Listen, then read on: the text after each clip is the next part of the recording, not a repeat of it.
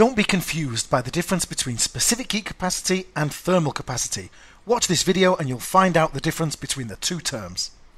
At the most basic level, we can say that objects change their temperature when heat energy flows into or out of them. If heat energy flows into an object, its temperature rises. If heat energy flows out of an object, its temperature falls. For example, if we had an object and its thermal capacity was 800 joules per Celsius, that would mean that if we wanted to raise its temperature by 1 degree Celsius, we would have to give it 800 joules of heat energy. Also, if we wanted to reduce the temperature by 1 degree Celsius, we would have to remove 800 joules of heat energy from it. The equation for thermal capacity is as follows. It equals the energy that has gone into something or out of something, energy being measured in joules, divided by the change in temperature of that object, measured in degrees Celsius or sometimes measured in Kelvin. So we've got energy divided by temperature, joules divided by Celsius, so that means the thermal capacity of an object is measured in joules per Celsius. If we wanted to write this as symbols, we could say that C for thermal capacity equals Q for the heat energy divided by delta T, capital T, referring to the change in temperature. So what's the difference between that and specific heat capacity? Well, specific heat capacity doesn't really concern itself with objects, rather it concerns itself with specific materials.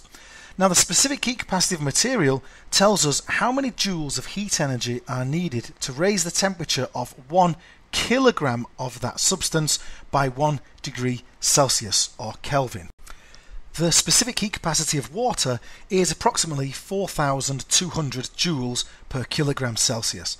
So what that means is, it means if we have 1 kilogram of water, we would need 4,200 joules to raise its temperature by 1 Celsius.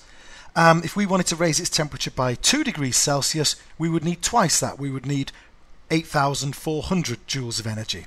The important difference between this and thermal capacity is that the mass matters here. Here we're always talking about how much energy is needed to change the temperature of 1 kilogram of that substance. The equation for specific heat capacity is a little more complicated than that for thermal capacity. Specific heat capacity equals the heat energy that's been put into something or taken out of something, measured in joules, and we divide it by the mass, measured in kilograms, which is multiplied by the change in temperature, measured in degrees Celsius, or it can also be measured in Kelvin. Now, some people put this in brackets to indicate that the mass times the temperature is its own number, and then you get the heat energy and divide by that number. Technically you don't need the brackets there, but if that helps you to get a feel for what the equation's about, feel free to use them. Specific heat capacity, well, we've got joules divided by kilograms and Celsius, so the units are simply joules per kilogram degree Celsius, or if you're using Kelvin, joules per kilogram Kelvin. Now if you want to write this equation out in symbols, we would say that C for specific heat capacity is equal to Q over M times delta T. Now don't be confused, C has been used here for specific heat capacity.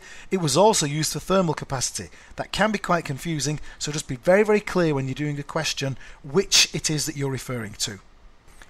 And that's it for specific heat capacity and thermal capacity.